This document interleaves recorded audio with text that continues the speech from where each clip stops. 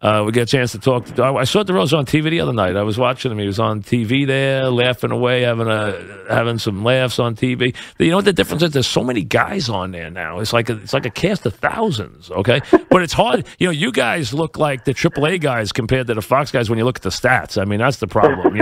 The stats on the Fox guys. Even though the Fox guys sometimes you don't know what the heck they're talking about, but those guys all have. I mean, think about it. There, Hernandez is like the guy who has to bat eighth in that lineup. Think about it. I mean, he's Keith Hernandez. He can't even put up his stats there. He's got Frank Thomas. He's got Big Poppy. He's got A-Rod. These guys got 9,000 home runs among the three of them. I know, Mike. I always had a saying, you guys bat third from 7 o'clock to 10 o'clock, and I bat third in life. That's exactly right. I mean, because they do bat third then. I mean, man, oh, man, think about how much offense you have there. How would you like to go through A-Rod, Big Poppy, and Frank Thomas in an inning, huh? I think, I watched the Fox post game, too, a little bit before I got back. I mean, A-Rod does his homework. You can tell Poppy is just Poppy's lost. Huge personality. He just goes out there and says whatever he pleases. He has no idea what he's going to say. But he's having fun. He is having fun. I'll tell you this, to be fair. I did a charity event, and the big star of the day was Big Poppy, and I'm like, I can't believe I got to spend a day with this guy. And he was great. He is just the nicest guy, and he's just delightful. I mean, I couldn't believe it. I was like, yeah, you could not like him. He was a great guy. He could not have been a nicer guy the whole day. I brought my 8-year-old to the Houston games 3, 4, and 5, and we're walking through the trailers, and he turned to me and goes, Dad, that's Big Poppy. And you walk over, and you're expecting like, hey, kid, what's up? Maybe a quick picture. He took my son off in the trailers for like 5-10 minutes and was like going through hitting styles and had to spit on his hands before his pregame at bat. So, yeah, he's got a special place. He is a good guy. Pretty special guy. All right, here we go. We're talking with Mark DeRosa, MLB Network, Game 7. Coverage tonight starts at 3 at Dodger Stadium. I just saw a dog on the field at Dodger Stadium doing a stand-up on CNBC. I just saw him. He was at the field. I said, geez, Dog's out there at the World Series. I mean, Dog loves to go to the World Series. That's one of his things. It always was. He loves to go to the World Series. Absolutely. We got out of there in about the top of the 9th last night. We figured Jansen looked so good in the 8th. We could beat the traffic out of there, and I drove back to the hotel and had a few adult beverages, and we watched the 9th inning, me and Dog. Oh, you did? Okay, good. So there you go. So you're there, too. All right, so here we go. Now, I have to tell you, I thought I'm a big home field guy in these games. I thought the Dodgers would win last night. I thought they'd find a way against Verlander, even if it was 2-1. I thought they'd win. But I said this: Houston's either going to win tonight, or they're going to lose the series. So I thought last night was their night. Tonight, I give them a bigger chance than the Yankees because no one had broken through that whole series. They've already won in L.A. That makes a difference. But I think this is I know they'll go McCullers, Morton, and hope they do what they did to the Yankees, but this is a tall order to win tonight. In that stadium tonight, it's going to be very hard for them to win. You know what? I agree with you, but I love the way A.J. Hinch managed last night. I loved it. Listen, he could have kept Verlander in the bunt there in the 6th or the 7th inning and kind of rode him out a little bit more and see if the offense got back in it. But for me, everyone was talking about Houston has to spend their bullet tonight. They have to go to McCullers in the pen, whether it's close or they're ahead or behind by a little. I disagreed with that. I felt like it was the Dodgers who had to push all their chips. I agree. No, I wouldn't have burned my guys. I wouldn't have burned my guys last night if I was him. So I think they're set up nice. Well, they got to go. They're going to go the two guys that shut the Yankees down because their relievers are awful. So they're going to go McCullers, Morton. That's what they're going to do. And then you might see Keuchel for an inning or two. Right? Maybe. I really believe that. Maybe, and you don't see Giles, and they're going to. Here's the thing I said opening the show, Mark. Tell me what you think. I said, listen, if tonight. And you can't deny him if he wants to do it. But if Kershaw wants to stick his head out of that bullpen or out of that dugout and go to the mound and get involved here tonight, he better realize that he's pushing all his chips to the middle of the table. He better be good. I completely agree with you. And I think what might I don't want to say save him because that's not who Clayton Kershaw is. He will be in that bullpen. And I think they expected when they brought Kenley in last night in the 8th inning, they were kind of letting Houston know, like, Kershaw's closing tomorrow's game, just so you guys are aware. But Jansen only threw 19 pitches and looked really, really sharp. He'll close tonight, but the thing is, great. Kershaw could pitch 2 or 3 tonight. The question is, if Kershaw goes out there, is he going to be unhittable or is he going to stink the place up? Don't you think he's got to be unhittable? I would think for his own sake. I'd feel bad for him if he goes in there and has to throw 32 pitches trying to get a guy out again like he did to Breland. I mean, my God. Here's Clayton Kershaw, who's throwing everything with the kitchen sink at Breland, and he can't get the ball by him. Yeah, I don't want to even think about the potential for L.A. to be winning that game in the 7th, and he comes in and gives up the lead. That would be up a 2-run jack. Forget horrific. It. Forget horrific. He better stay in the dugout if he wants going to do that, and he cannot do that. How about last night, Roberts pulling Hill when he did because the whole stadium booed him. Yeah, I thought he had to, though. You can't live with yourself. I agree. If you load the bases, I agree. He had to go righty there. He had to go righty there. He had to. But you saw how mad Hill was. He wrecked everything in the dugout. But here was the amazing thing. You rarely hear the fans' first guess, and they all got it wrong. They all booed him for taking him out. Well, I think they were coming off a bad taste in their mouth from Brandon Morrow not getting an out in the last game he pitched. But he had been used so much, 5 out of 6 days. He had never gone 3 in a row in his career. So that day off really revitalized him and Jansen. You could tell their bullpen, Maeda threw the ball really good last night. They needed that day off. I thought both managers managed an excellent game based on the situation last night. I really did. Plus, I don't know if this is still true. This used to be true. We're talking with Mark DeRosa, MLB Network, Game 7 tonight. Pitchers used to love that Dodger mound. I got to figure they're the home team. They got to love that Dodger mound, right? Pitchers love pitching in Dodger Stadium, right? It was my favorite surface to play on. I thought it was the one infield where it was like U.S. Open fairway, the infield grass, the dirt is to perfection. So I'm sure the mound follows suit. I mean, Darvish has got to, for his sake, what a stamp to make on his free agency. He went an inning and 2/3 last time out in Game 3. Like, it's time for him to step up. All right, now it's Game 7. All bets are off, but don't you think he's tempted to put one in his ear? No, I don't. I would be.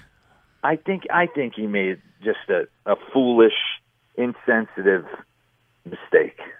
I really do. You're down 3-0. Really you're putting one in his ear. No, I don't think he is.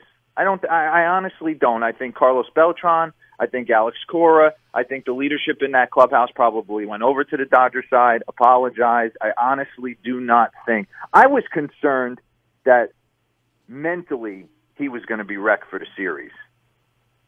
And he showed back up after having a terrible game. Yeah, I would say. He showed back up and hit that home run off Clayton Kershaw and kind of like got back in the series because he had looked bad, threw a ball away on a double play, went 0 for 3 with a couple other double plays in the game before. So, no, I think that will be handled properly. We're talking with Mark DeRosa, and last night Houston had that one glimpse where they could break the game open, and if they had gotten that game to 3-0, I think Verlander would have got it home. That he didn't have enough of a margin. He didn't have enough of a margin in that game, but they came within an inch. They were within one hit of breaking that game open. If they had broken it open, if they got into 3, I think they would have been champions today. I really believe that a couple things went wrong. I thought Reddick had a bad at bat. Terrible at bat. You got to get that run home. Get the ball. Get the bat on the ball. Yeah, you work the count to 3-1. And I mean, you know this, Mike. You get count leverage there. You're selling out. Oh, come on. Please, hit a fly ball. Just elevate and hit a fly ball. But then, for Morrow to come in and pitch the way he pitched and get through Altuve and those guys. And I think the biggest play of the game, we're going to go over and demo it with Sean Casey later today, was the pick by Cody Bellinger at first base. Oh, absolutely. What a great pick. What an absolutely great pick. And Turner didn't have a good game. He threw that ball in the dirt. Plus, he didn't get a run home that I would have bet you $1 million he would have got the run home. 100%. I was shocked. I mean, if a guy could hit a fly ball, it's him. I was shocked he popped the ball up. And I thought everybody kind of woke up. I mean, we talked about Houston winning Game 5, 13-12, and their offense is alive. Well, hey, the Dodgers scored 12 runs. I mean, so they came into yesterday feeling pretty good about themselves. And Verlander, AJ was put in a tough spot right there where you wanted to keep Verlander in, but hey, if you're going to go for it, I mean, this is the only opportunity for you to at least take a chance. The Dodgers haven't really hit very sporadically in the series. Turner hasn't even hit since game one. Turner missed the clutch. Is hitting 130 in the series. Bellinger has looked. And Bellinger struck out 4 times last night. That's the middle of their lineup. Tonight, where do you look? No one. Listen, that Houston 1, 2, 3, 4, 5 is nasty. I mean, really nasty because Bregman's a really good hitter. I mean, and Gurriel's a really good hitter. The other guys are terrific players, and Springer's the MVP in the series so far. He's been unbelievable. But who do you trust or who do you rely on? Do you think Turner breaks out? Yeah. Who do you rely on in that lineup tonight? I really do. I think you got to rely on the first 4 guys in the order. I mean, Chris Taylor's found a way to get on base. He's had some big hits. He's had big hits. Hey, he reverted back to who he was last night when the chips were on the line. He went back to the guy who just looked to drive the baseball the other way. Well, how about the hit up the middle the night before in the 9th inning? How big is that hit with 2 outs? That's an incredible at bat. I thought an interesting thing. We had Dave Roberts on the show. And he had mentioned to us that Chris Taylor didn't like to bunt. And in that situation, they were down 1-0, first and second, nobody out. And I'm saying, well, the whole world, if they were watching MLB tonight, knows that Chris Taylor's not bunting right here. Where it would have been, I mean, you're playing for Bobby Cox back in the late 90s, early 2000s. That's a bunt every day of the week. Every day. And twice on Sunday. That's a bunt. Yeah. And he takes a huge swing on his first one. Absolutely. It's a different game. Yeah, it is a completely different game. And the ball going out of the ballpark, let's be honest, the ball he hit for a home run, that ball just seemed to keep traveling. I mean, that ball didn't look like a home run off the bat. It was 68 degrees with a marine layer. It was cloudy skies. I did not think. I mean, when George Springer got that ball early in the game, I mean, he moved traffic to get that thing out. And then Jock Peterson, how'd you feel about Jock Peterson running around base? No, I can't. I tell you right now, I don't understand it. There's something in the Dodger water, the way they run the bases. I mean, if there was guys from the old days on the mound, they would all have welts. I mean, my God. Yeah. I mean, the way they run the bases, they're pointing at everybody in the building. It's the biggest point of contention in the trailers. Some guys absolutely love it and think it's good for the game, and some guys, the old school guys, absolutely I think it's I think it's softball. I don't think it's Major League Baseball. You don't act like that when you hit a home run. This isn't Little League. I don't mind you getting excited. I don't mind, playing in those games. You really do black out with adrenaline and excitement when you do something really good. But there's got to be a little bit of been there, done that. All right, Ken McCullers, we're talking about Mark DeRosa, MLB Network. Can McCullers and Morton do to the Dodgers what they did to the Yankees at home, which is absolutely mystify them with the curveball? Can they do that to the Dodgers tonight? 100% they could do it. I think it sets up, and that's why I love the way A.J. Hinch managed that game last night, because if he was put in a situation where it was 1-1, and he was going to have to warm up McCullers and use that bullet, he was going to come into today with Charlie Morton on short rest, who hasn't pitched on short rest since 2008, and a bullpen where Keuchel coming out of the bullpen, a Davinsky, it would have been a completely different game. So the fact that he managed that game, I felt properly bullpen-wise, and saved that McCullers bullet, I think they set up really good tonight. So you think McCullers, who has been really good in the postseason, you think he's going to throw well tonight? I think he throws well tonight. Do you think Yu Darvish will be any? He can't be worse, but do you think he'll be acceptable tonight? I think he'll be better. There's been a lot of talk out here, Mike, about the balls being different. But what is going on? Let's talk about that for a second. Do you buy Kershaw 32 sliders, one swing and miss? Can't spin the curveball, can't spin the slider, can't get any grip on the ball, can't throw anything except the fastball with this baseball, sliding out of their hands. Do you buy all the pitcher talk about the baseball? I have to buy it. When you're hearing Kershaw, you're hearing Verlander, you're hearing Dallas Keuchel, you heard Luke Gregerson. I mean, these guys have been around the game a long time. If they say it's different, they know. I mean, I watched Verlander. I watched him yesterday in about the 4th or 5th inning. He threw back 3 balls in a row. I don't know if TV caught that on camera, but he was searching for one that he could spin. You could tell. So they said McCullers proved it by blindfolding, and he picked the slick ball 6 out of 6. And both these guys rely on their breaking stuff. It's going to be super interesting tonight. I think McCullers has definitely got he's got a knack for really knowing how to spin the baseball. I mean, I think it's become almost his fastball, even though he throws 97 miles an hour. I would trust in the fact that he's going to bring it. And Darvish is a wild card for me. I don't know how long they're going to last with him. So they have Wood to back him up with. Yes, Wood and Kershaw and their bullpen. And then their bullpen. They got enough pitching. The question is, can they score a couple of runs? That's the question. Can their lefties get some hits off McCullers? Bellinger's got to be better. We were talking yesterday. Guys are saying they might have to move him in the lineup. Not now. Not now. Game 7. Where are you putting him, and who are you moving in his place? Right. I mean, you trust Yasiel Puig? No, TK Hernandez? No, not now. You got to go with what died with this guy since April 25th. You go with what brought you here. That's all. Yeah. That's what you do. You're in the 7th game. You don't change now. You're in the 7th game of the World Series. I mean, Come on now. That's not the time to change. I mean, that's it.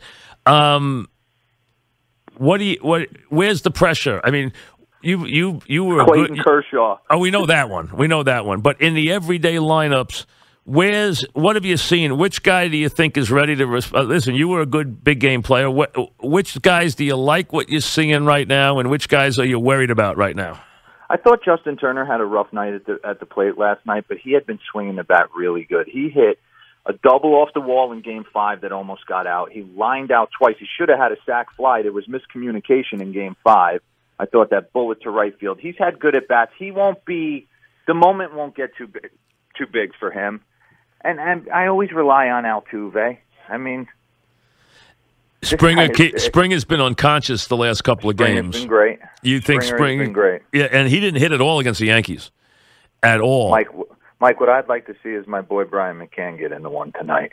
Well, you know what? He's had a good postseason here because I know his bat looks slow sometimes, but he got big hits in the last 2 games against the Yankees. He's gotten some big hits. He's just missed a couple of homers foul, too. And I don't think he's faced a right-hander, but 3 at-bats in this World Series. It has been nothing but Rich Hills and Clayton Kershaw's and Tony Watson's and Kenley Jansen's from the right side. He's had his work cut out for him. He's had to work hard behind the plate, but yeah, he definitely looks like he's confident in the box. There's no question. What is the feeling out there? The feeling that the Dodgers are invincible tonight? Is that the feeling? The feeling is the Dodgers will not lose Game 7 at home. You agree? I picked the Dodgers on opening day. I certainly think they're beatable tonight. I think A.J. Hinch managed a great game yesterday to give Houston every opportunity to win tonight's game. Well, you know what has to happen tonight. The starting pitcher on Houston has got to settle the game down right away. He can't if he lets the building get crazy, it's over. So he's got to throw zeros for the first 3 or 4 innings. Otherwise, the building gets too crazy, and it's very hard to compete as the road team. So you got to settle the building down right away. Yes, and it's funny because when you watch McCullers pitch, he pitches on emotion, which in a game like this usually is probably not the guy you want to go with. You want to go with that stoic Kluber, Strasburg, who they're not even listening to the fans. This guy is all in, lets that stuff really he feeds off that stuff. But, man, he's been in these moments the last couple weeks, and he's performed, and nobody hits his breaking ball. Nobody hits it. Interesting. So Dodgers, but not. So you think it's dead even tonight, or you give the Dodgers a big edge? No, I think it's dead even tonight. I really do think it's a pick'em game. When it's a pick'em game, I'm going with the home team. Has this series? There's this feeling out here. You're in the middle of the World Series right now. We're talking about Mark DeRosa that. This has been very big for baseball. They got better ratings than football on Sunday night. They got a big rating last night. Does baseball feel like they have captured the imagination of the country in this series? I would agree with that. I'm as big an NFL guy as there is, and I haven't even checked in on it, to be honest with you. These games there's so many superstars. We were talking yesterday. You're looking at future Hall of Famers in Verlander, Kershaw, Beltran. There's guys on the fence, Utley. There's and then the young superstars that have come with Correa, and on the flip side, Corey Seager. There's talent all over these fields. That was a reputation play last night. I was watching that, and I said, you know what? Utley hasn't had a hit in a month, and Verlander is scared to death of him. Because he remembers what he used to be. He can't get past the fact that he thinks Utley can take him out of the ballpark right here. And it's, you know what? And he hit him in the foot with a bad pitch because he was scared to death of him. That's who Chase Utley is. 0 for 29 in the postseason coming into last night. Never budges. I mean, just that old school, I'm not losing my toe hold. Even in a double play where you can't get taken out. It can't happen in today's game. He tries to force a replay by presenting the fact that Josh Reddick went out of his way to get him. He's just old school guy. You can tell why those guys really rally around him. He's been huge for Seager. And it's amazing because it wasn't the guy who can't hit that's up there. In Verlander's mind, it was really the guy who still hit home runs all the time. It's the 09 guy that the Yankees couldn't get out. Absolutely. That's who it was. I was saying that he's afraid of him. He really is because he thinks he can still hit even though he can't hit anymore. He still thinks he can hit. Well, what does Springer have 4 homers in the World Series? The last guy to have 5 is Chase Utley, so he's got a chance to match him tonight. Thanks for coming on. Appreciate it. Enjoy the game. You got it, Mike. Thanks very much. Mark DeRosa, MLB Network. So there he is out there, and gives Houston listen. You got to favor the Dodgers tonight. Just logic favors the Dodgers tonight. But Houston has a puncher's chance. Plus, McCullers and Morton killed the Yankees. That's what you're going to get reversed. It was Morton McCullers. Now it's going to be McCullers Morton because he's not going near that bullpen. He's going to go to those two guys and hope for the best. While the Dodgers are going to give you everybody. I don't know what to expect from Yu Darvish. He was terrible his first game, so we'll have to wait and see how he is. Yu Darvish gets to bounce back after all that's going on in this series. He gets the ball in Game 7. Boy, really wild time. Really wild. And that first at bat, Darvish, Gurriel should be interesting, huh? Say what you want. It's still interesting. It is to me anyway. I think that way. So that's where we are.